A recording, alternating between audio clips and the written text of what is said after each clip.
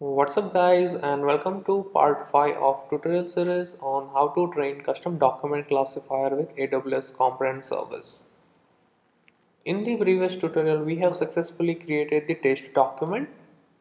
Now in this tutorial we are going to perform classification on the test document that we have created in the previous tutorial using our custom document classifier.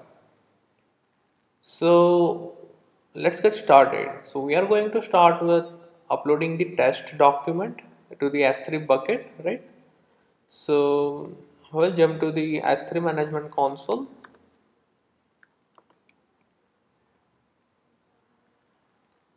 and I have already created the bucket probably in the previous one of the tutorial, right?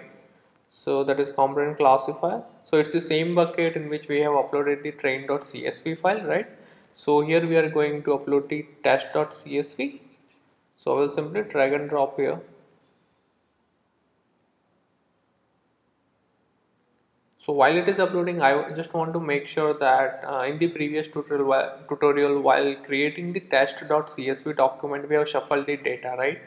So my shuffle data and your shuffle data might be different. So there's no need to worry about that. Yeah. So test.csv successfully uploaded, right? Now we will jump to the component service.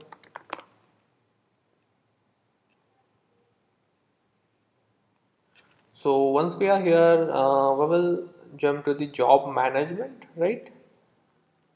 And within the job management, we are going to click on create job, right? So this is one of the way where you can create the job, right? The another way to create the job is just jump to the custom classification, and we can simply select the classifier name, right? And here is another option for creating the job or the creating the classification job, right? So either we can create from here, or either we can jump to job management and we can create from here, right? So here we need to fill up some configuration, right? So the job name, I will say job 1, right? In the analysis type, it's going to be custom classification, right? And in the classifier there will be your classifier name, that is C1, right? So if, as you can see, there are lots of other analysis type, right? Like entities, key phrases, and these are the few that is built in, right? And under custom there is two option available, that is custom classification and custom entity recognition, right? So right now it's custom classification for us, right? But probably maybe I might do a series on custom entity recognition, right? So we'll go with custom classification, our classifier as C1, right? Now again the input data, here we need to input or provide the test.csv URI, right? So that is again we will click on search folder. It's the same process that we did while training or configuring the training classifier, right? So we'll select component classifier, select, and we'll simply put here test.csv, right? And the input format is optional, but as we know what our input format is, it's basically one document per line, right? So I will select one document per line. Now the another panel is for output data, so where we want to store the predicted file or predicted outcome, right? So I'm going to save in the same bucket, that is component classifier. I'll select it. Now in the IAM role, we are going to use the existing IAM role, right, that we have created in the previous tutorial. Yes, so that is comprehend custom, right? And once everything is configured, every field has been filled up, right? We'll simply click on create job, right? So as you can see, it's saying job 1 was submitted successfully, right? and here we can see the status, right? So I will simply reload this page. Oh, it's saying failed. Oh, so let's check. No write access to output.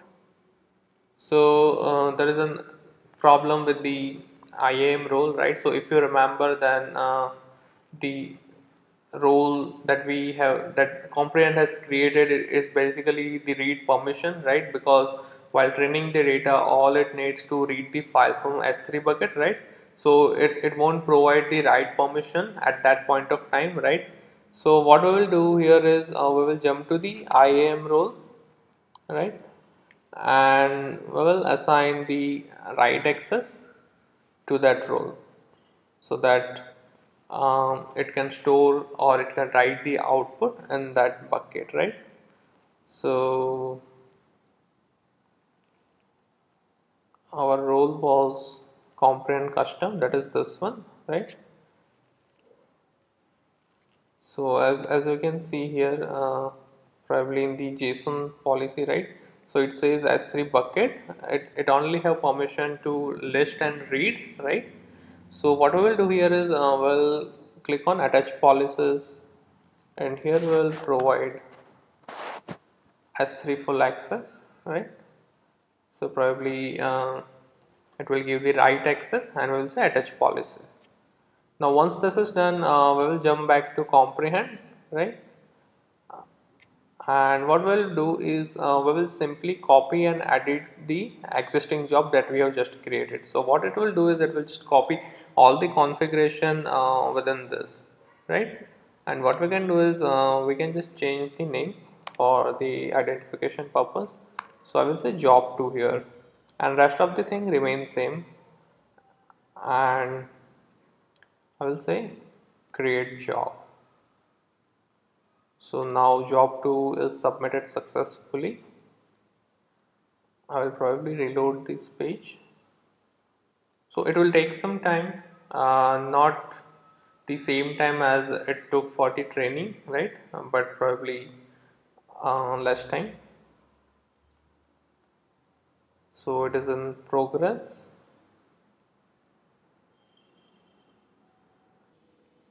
So as we can see that job 2 or the classification job has been successfully completed, right? So the status has changed to completed, right?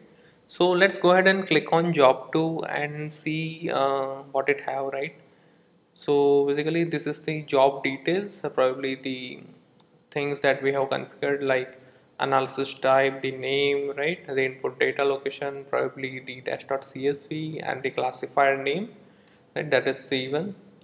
Apart from that, there's an output data location. So the output will be stored in the component classifier, right? And yeah, I mean that's it. That's all it have, right?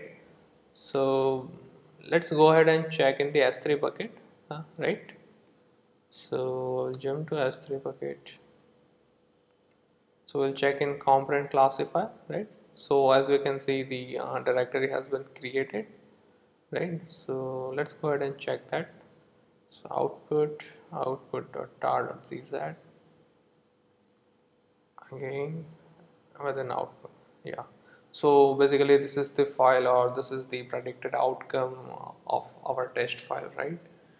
So this is how we can perform classification on the test document, right? Using probably the custom classifier or the custom document classifier, right? So probably I will cut the video here, and in the next tutorial we are going to validate the predicted data or the predicted response by our classifier, right? So we are going to write some script, and we are going to validate this outcome against the test underscore truth.csv, right, that we have created in the previous tutorial, or in the tutorial while creating the dash document, right? So yeah, that's it for now. And as usual, if you want me to do the tutorial or on any specific service or use case you have, then please leave them in comment. I will try my best to come up with the tutorial for the same. If you have any queries or comments, then please leave them below, and don't forget to like and subscribe to my channel, and see you next time.